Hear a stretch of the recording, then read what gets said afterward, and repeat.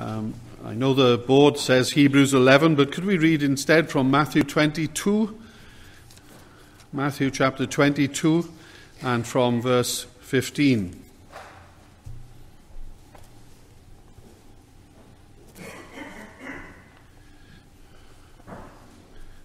Matthew's Gospel, chapter 22 and verse 15. Then the Pharisees went and plotted how they might entangle him in his talk. And they sent to him their disciples with the Herodians, saying, "Teacher, we know that you are true, and teach the way of God in truth. Nor do you care about anyone, for you do not regard the person of men. Tell us, therefore, what do you think? Is it lawful to pay taxes to Caesar or not?" But Jesus perceived their wickedness and said, "Why do you test me, you hypocrites? Show me the tax money." So they brought him a denarius, and he said to them, "Whose image and inscription is this?" They said to him, "Caesar's." And he said to them, "Render therefore to Caesar the things that are Caesar's, and to God the things that are God's." When they had heard these words, they marveled and left him and went their way.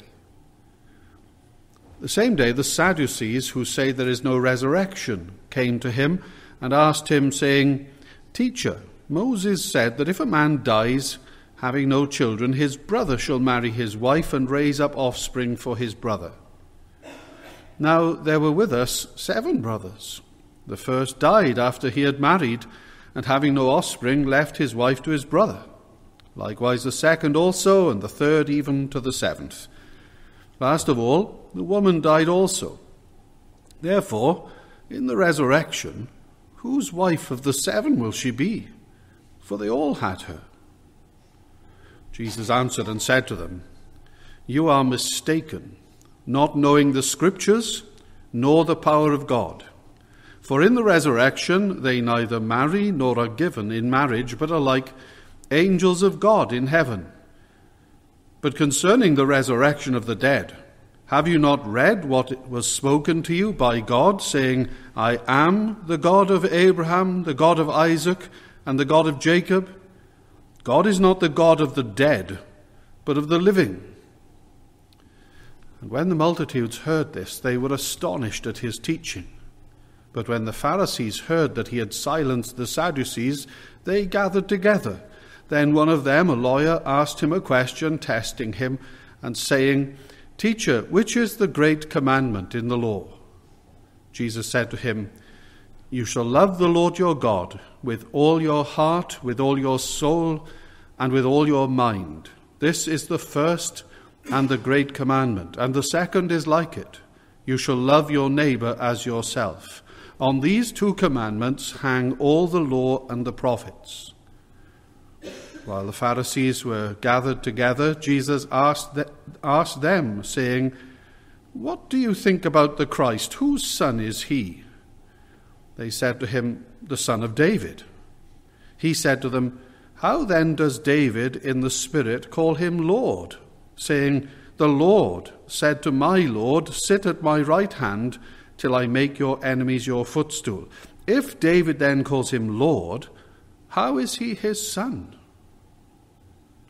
And no one was able to answer him a word, nor from that day on did anyone dare question him any more.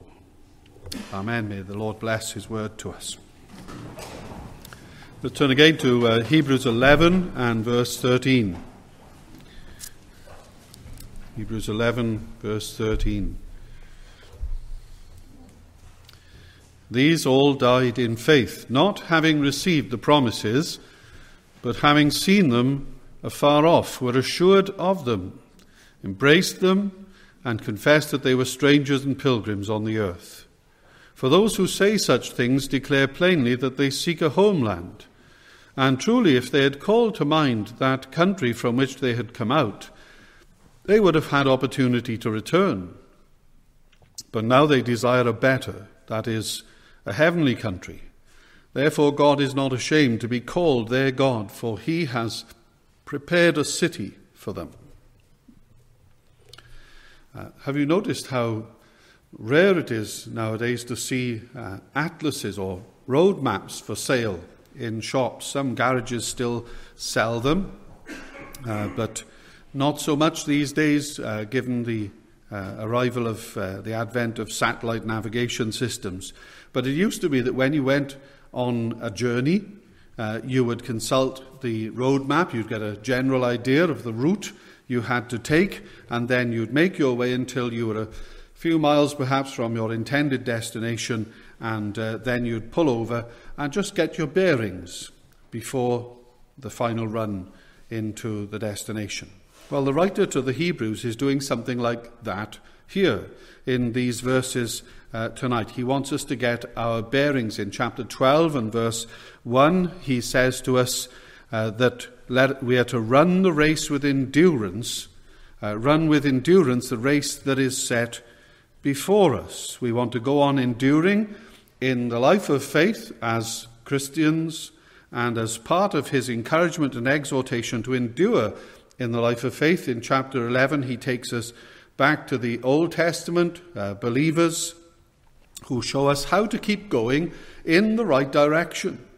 And in verses 13 to 16, he's telling us how to get our bearings as we go on enduring in the believing life. And we get our bearings by recognizing certain important things. The first is this, that we need to be aware of and we need to recognize our true identity. Verse 13, these all died in faith, not having received the promises, that is, not having received what was promised in the promises of God. These all died in faith, not having received the promises, but having seen them afar off, were assured of them, embraced them, and confessed that they were strangers and pilgrims on the earth. They confessed that they were strangers and pilgrims on the earth.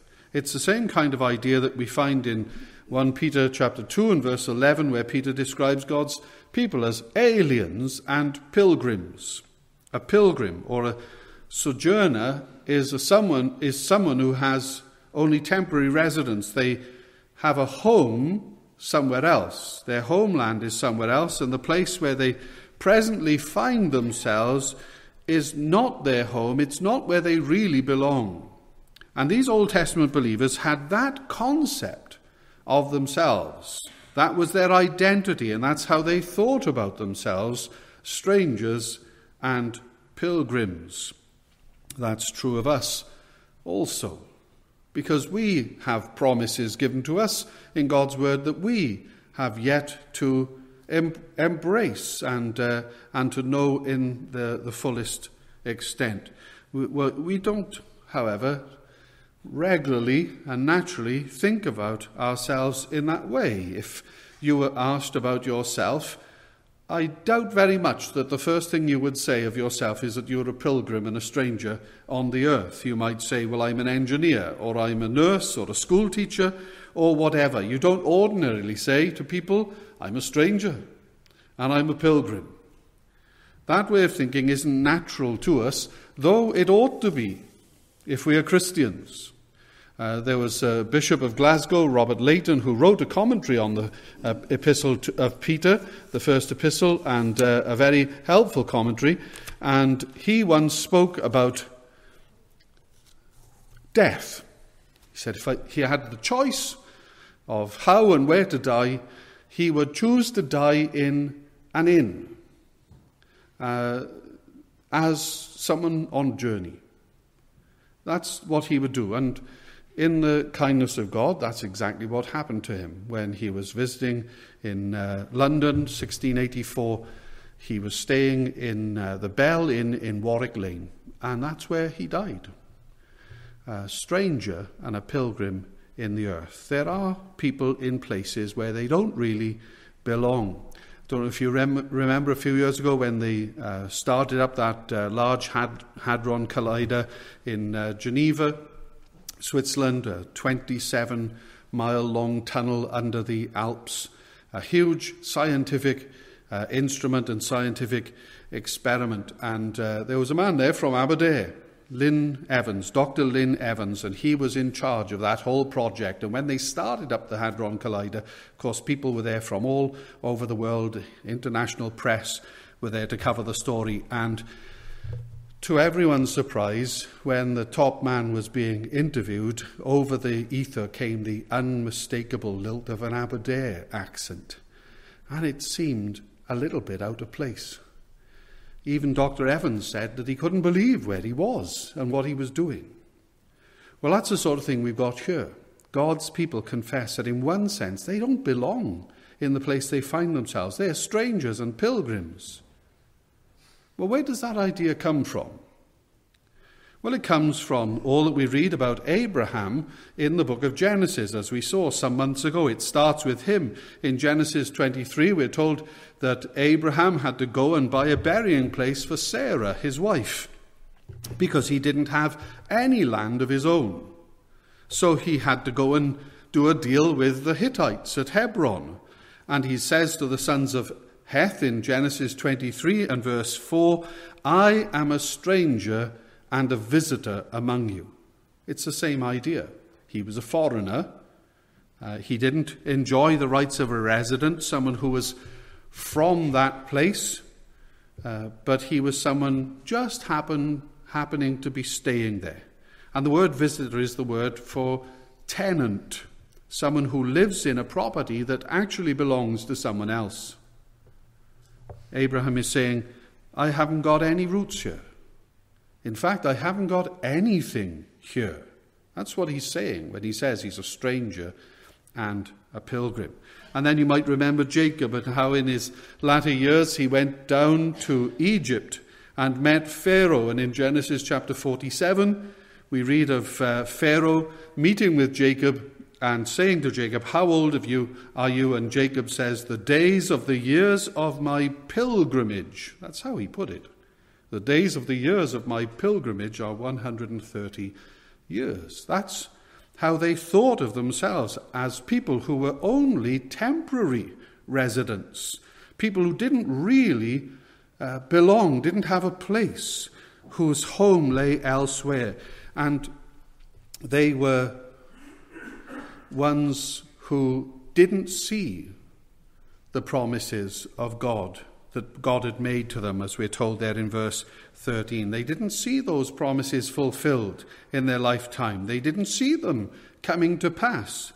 And you might think, well, you're light years away from that because you're living this side of the cross. But you're not light years away from it. Even though we stand this side of the cross and the empty tomb, there's a sense in which we are standing in exactly the same shoes as Abraham, in that we still are looking forward to the fulfillment of the promises. What are the promises? Well, to cut to the heart of it, what Jesus says in John 12 and verse 46, "If anyone serves me, he must follow me. And where I am, there my servant shall be also." That's not all of it, but that's the nub of it. Where I am, there my servant will be also. And we don't see that fulfilled yet, do we?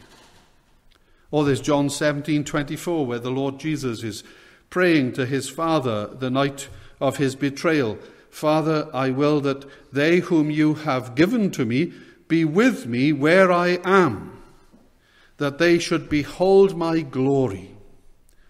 That's what I want for them. I want them to be with me where I am. And that's not yet the case for us, is it?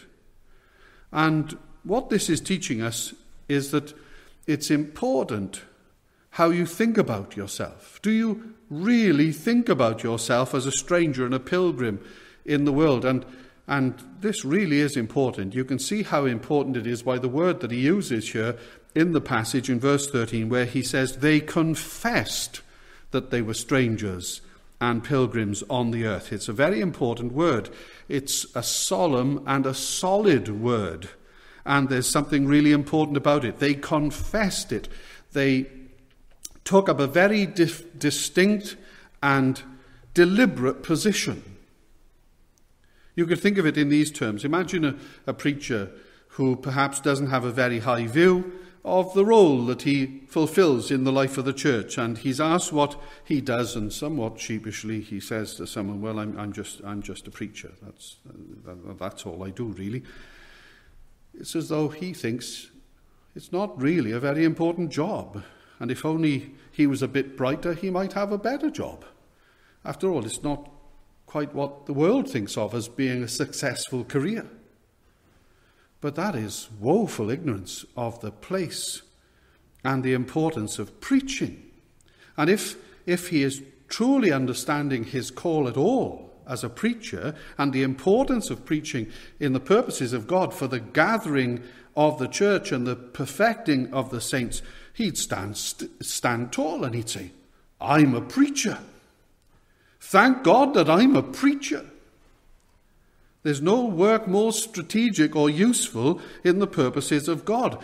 That's the difference between admitting something and confessing something. A preacher shouldn't just admit that he preaches. He should confess it. It's important. And the same can be said, of course, about many other forms of work in other contexts. Well, that's what's happening here. They confessed that they were strangers and pilgrims. Is that how you consciously think about yourself as a Christian? There's a sense in which every Christian has to say, I do not belong. It's not that you escape the world by being a stranger or a sojourner, but you relate to the world in a particular way because you're a stranger and a pilgrim. If you know you're a stranger and a sojourner in the world, you're not going to get suckered in by false ideas about this world and reality. You don't get hoodwinked by all the claims that the world makes when it promises to us things that it can never fulfill. The world is constantly setting before people various idols to worship and serve, but they are to have no appeal to strangers and pilgrims. When the world promises easy access to money that you've never earned, well, a stranger and a pilgrim doesn't fall for that. When it says you can trust the government to look after you until the day you die, that's just one of thousands of idols that get set up for us to bow before, and we don't fall for it. Idols are not for strangers and pilgrims in the earth. So how do you think about yourself? Do you see yourself as a stranger and a pilgrim in the world? Or is there barely anything that is distinguishing you from the worldlings who are resident here? Are you serving their counterfeit gods? Or are you serving the living God? The emphasis, you see, is not so much on what I have as upon what I am. What I am. And if I know that, I'll be enabled to keep my bearings in the life of faith. I am a stranger and a pilgrim on the earth. And then not only must I know about my true identity, but I also need to know my only home. Verses 14 and 15. In verse 14 and 15, he makes a correction. He says, when folks speak in this way, confessing themselves strangers and pilgrims and so on, they show that since they don't belong where they are, they're looking for a homeland. And then he puts in a corrective and he says, when I say a homeland, don't think that I mean where they came from. They weren't thinking at all about the place of their origin. They never thought about going back to Mesopotamia, where they came from. That's how people ordinarily think of their homeland, the place of their origin. But he says they weren't thinking in that way at all. Abraham was thinking about a homeland that lay in the future. Verse 15, truly if they'd called to mind the country from where they had come out, they would have had opportunity to return. But now they desire a better, that is a heavenly country. So that was their objective. They had a homeland that lay before them. And notice the present tense there, but now they desire, or now they are desiring a God-promised homeland. And notice that this is what is implied then in God's promise to Abraham, Isaac, and Jacob when he promised the land to them. Their future homeland was already implied in that. You remember how in Genesis 17, the Lord says to Abraham, I shall give to you and your seed after you the land of your pilgrimage, all the land of Canaan, for an everlasting possession. That was the promise he made. Now that promise of the land to the patriarchs is often thought to be a promise fulfilled only in earthly terms. But really what matters is the heavenly inheritance. Can't insist exclusively on that, but if you go to Psalm 37 and verse 29, you read, the righteous shall possess the land and dwell in it forever. That was Old Testament faith. That is what they believed. Now the land was promised to Abram's descendants, and those who are righteous shall possess the land and dwell in it forever, Scripture says. So when they had received the promise, it wasn't simply that they would possess it and dwell there so long as they lived, and then that was it. But that the land would be their possession forever. They understood that there was an eternal element to this promise of God. God's promise of a place to his people. And I think the Old Testament saints understood far more about this than we sometimes suppose and suspect. There's this eternal element of the promise, and I'm sure they grasp that. Now, when he says in verse 16, now they desire a better, that is, a heavenly country, he's not talking there about something ethereal up in the stratosphere. Heaven there, heavenly in the text, is referring to the source, to the origin of the homeland, where it comes from. It's referring to what we read in Revelation 21 and verse 1, where we read of the holy city, heavenly Jerusalem, coming down out of heaven, from God to the earth. And Peter tells us there's going to be a new heavens and a new earth in which righteousness dwells. So our ultimate hope is not all that different from the hope of Abraham, Isaac, and Jacob, a new heaven and a new earth, a land in which the righteous will dwell forever. We look forward to that, as they looked forward to it. You're to realize then that you have a homeland, a new earth in which we will live in resurrected, glorified bodies. And that hope should protect you from all kinds of disappointments in this present life. It helps you keep a present perspective. You don't have to be overly disappointed over some sense of lack of fulfillment in this present life. If your vision is fixed on your only real homeland, where we come to the consummation.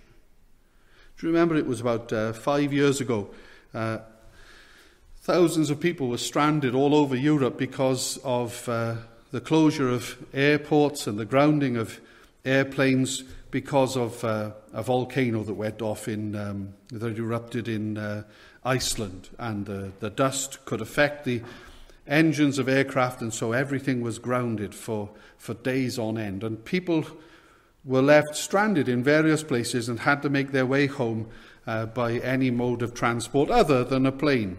And I don't know if you remember, the days rolled on and you had these reporters in various places speaking to people who'd been stranded in that way. And there was a reporter on a ferry coming back from France, and he was interviewing people as they were coming towards the port, and approaching Dover. One of the reporters said to a man, "How do you feel seeing the white cliffs of Dover? You must be relieved to be home." "Well, no," he said. "It's the Severn Bridge that does that for me. I'm Welsh, you see." In a similar way, there's nothing in this present world that can ultimately satisfy the child of God who walks by faith. Here, he is not home yet. He looks for a better, that is, a heavenly home. There were two elderly missionaries, early last century, who'd spent much of their lives in Africa, and they were going back to America. I think their names were Morrison. And they were on passage on a steamer heading back to America, and on the same ship was President Theodore Roosevelt. He had been to Africa on one of his famous safaris and shooting expeditions, and he had a large entourage with him. And they were coming back on the same ship, and their health was broken, and they were facing an uncertain future. They had no pension. They didn't know what was going to happen to them. And they came into New York. And as they came in, there were crowds of people to welcome Theodore Roosevelt. And there was a big band. And they watched all this hullabaloo as he left the ship. And then they left the ship. And there was no one there to greet them as they returned. And they made their way to the place, the apartment where they were going to stay that night. And he spoke of his distress. God's not being fair to us, he said. The Lord's not treating us in the right way. Why should he get that welcome? There wasn't a soul to meet us when we came back after a lifetime of service. And his wife said, you need to speak to the Lord about that. He went into his room. He came out just a few minutes later, and his whole demeanour had changed. Well, what's happened, she said. He said, the Lord told me I'm not home yet. I'm not home yet. We are looking for a better, that is a heavenly country. And if you want to walk the life of faith, you've got to get those bearings straight. So we are to be aware of our true identity, and we're to recognize our true home. And then thirdly, we're to recognize our high privilege. Verse 16 again, Therefore God is not ashamed to be called their God, for he has prepared a city for them. Now there's a connection there, isn't there? Therefore, since they cling to his promises, since they go on believing what he has told them, since they have fastened on to this God by faith, therefore he is not ashamed to be called their God, for he has prepared a city for them. God is not ashamed, and they are not going to be ashamed. They're going to find that God has prepared a city for them. But the text says that God is not ashamed of them. Not ashamed to be called their God. That is an astounding statement. I hope you're at least a bit surprised by it. God is not ashamed to be called our God. We can sometimes become a bit jaded so that things don't strike us as they ought, but this is astonishing. Therefore God is not ashamed to be called their God, for he has prepared a city for them. Now the reference there, preparing a city for them, is to Abraham, Isaac, and Jacob. And it says God is not ashamed of them to be called their God. But think about who those men were.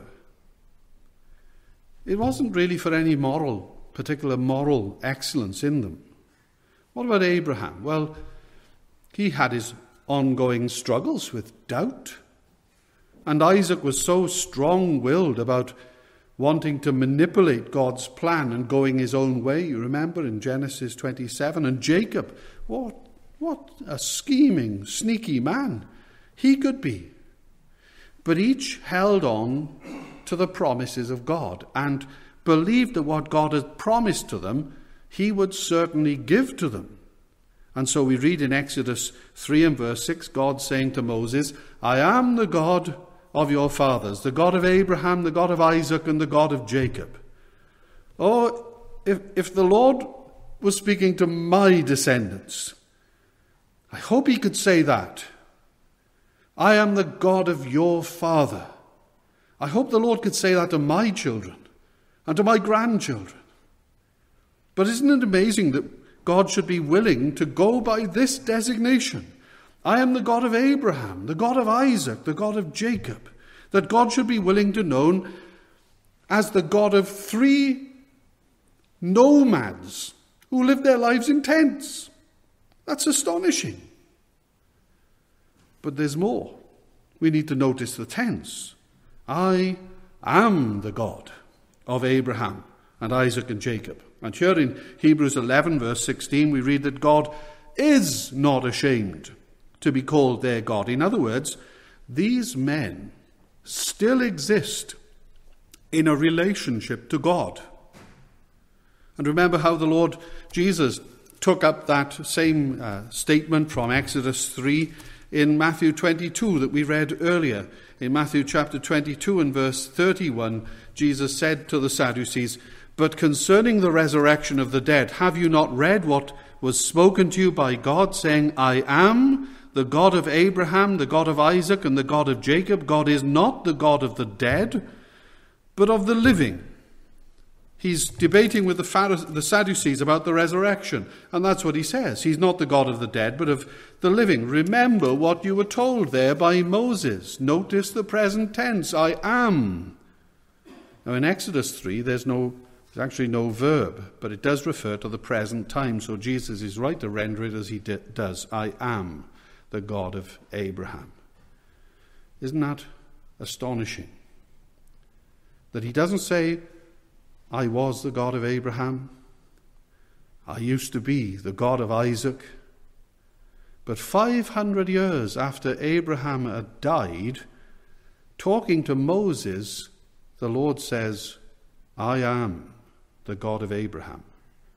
And when you see the words, the God of Abraham, you are not to understand from that, I am the God that Abraham served, but rather, I am the God to whom Abraham belongs. To whom Abraham belongs now. To whom Isaac belongs now. To whom Jacob belongs now. A funeral took place 500 years ago, Moses, but I am Abraham's God, and I hold him now. If God is your God, then he stands in an eternal living relationship to you. And he never lets you go. He never lets you go. God couldn't speak, you see, like this if Abraham didn't exist any longer, could he? You can't have a king without having subjects. God cannot be the God of non-entities. He is the God of Abraham because Abraham is still and is in relationship with God. Abraham died centuries before, but he still exists. God still holds on to him. He will be resurrected. God pledges, you see, to be your God. And when God pledges to be your God, he never turns away from that. That's his commitment. I am your God. You belong to me. You are my people. What difference does that make?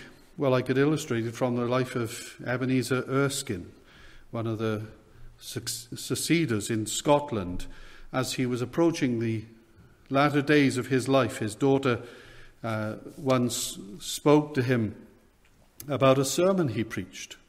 She was reading a book. He asked her what it was. Your sermons, she said. What sermon is it? She said, Exodus chapter 3. I am the Lord your God. I am the God of Abraham, Isaac, and Jacob. The best sermon, he said, I have ever preached. And as he was approaching his death, a former church member visited him at home and asked him how he was spending his days. He said, I do what I did 40 years ago. I am resting upon this word. I am the Lord your God. My God is a covenant God, he said. I can never be separated from him. And upon that word, I intend to die. And if this God then is your God, you can go through this life with all of its distresses and afflictions and joys and know that this God will not let you go. That is your high privilege. And yet we're also told this, and I find it very difficult to understand it. God is not ashamed to be called my God. There was in Mauritius at one time a slave woman. The slaves on Mauritius were not allowed to wear shoes, but they could have some small paid employment. This woman used to do that and saved her pennies and eventually used the money she had saved to buy the freedom of her daughter and then to buy her daughter a pair of shoes.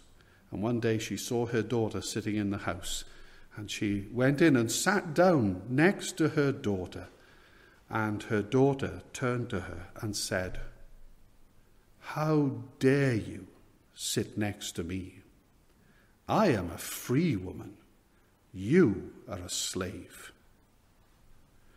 See, she was ashamed of her past. She was ashamed to be associated with what she once was, and ashamed of the very one who had purchased her freedom.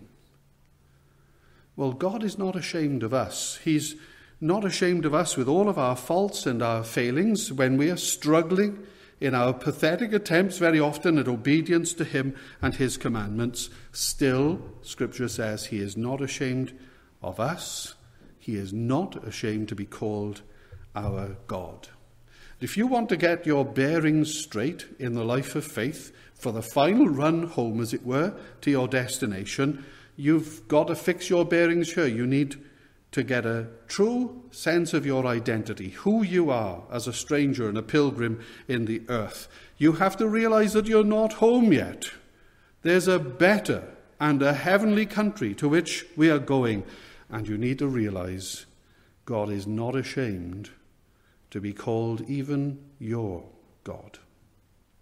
May he bless his word to us.